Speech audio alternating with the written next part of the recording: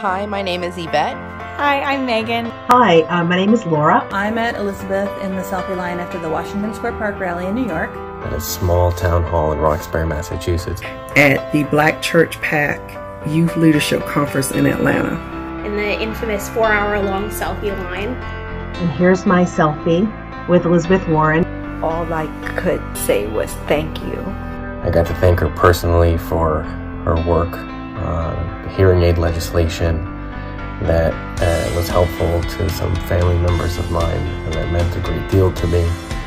And I just told her thank you for everything she's doing and for caring, and she spent time talking to my daughter, and it was just amazing. I felt like I had so much to communicate and thank this person for. Seeing how she put herself out there for the campaign had inspired me to step out of my comfort zone. I met her and I said, "You make me brave," which was really corny.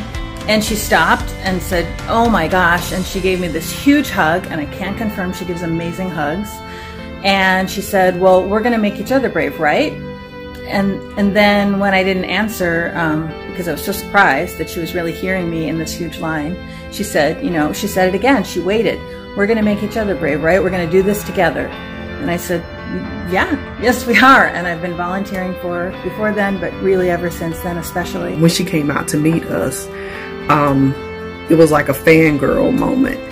She knew our names, and she came out, she was warm, she's down to earth, and she gives the best hugs ever.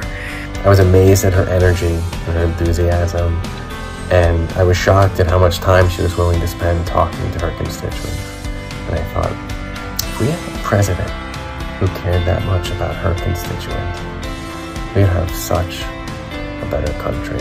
She shook my hand and told me to stay in the fight. I was just so amazed by her ability to connect with another person in that short span of time and really hear them, and it was really amazing. I think we're at a time where it's really hard to find a lot of heroes in our political system, but she is one of them. Vote for her.